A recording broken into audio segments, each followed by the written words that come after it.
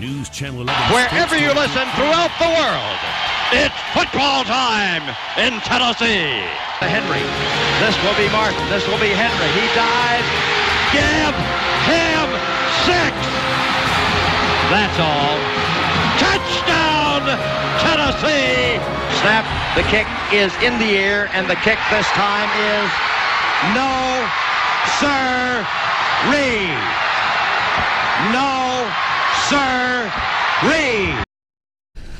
Wow, give him 6. It's football time in Tennessee. The national champions are clad in big orange. For more than 30 years, iconic play-by-play man John Ward brought Tennessee football and basketball games to life as the voice of the Vols and Vol Network radio broadcasts. Last night, that voice was silenced when Ward was pronounced dead at 88 years old.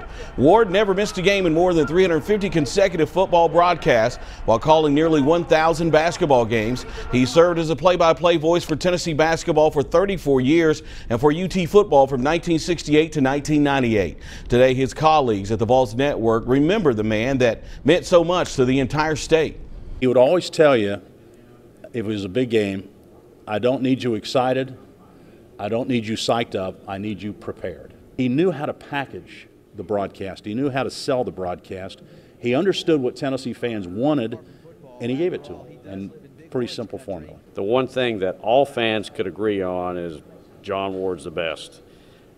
Turn the TV down, turn John Ward up, and he is a symbol of pride that I think we will continue to have long after today. Now, Ward worked with head coaches from Doug Dickey to Jerry Green, and those who came after his retirement understood the large shadow he cast over 3 decades. Even current ETSU assistant basketball coach Brooks Savage, who grew up listening to Ward while in North Carolina. You remember where you were when Florida missed the field goal. You remember watching the game when Peyton Manning did Joey Kent on the first play. You remember all that stuff.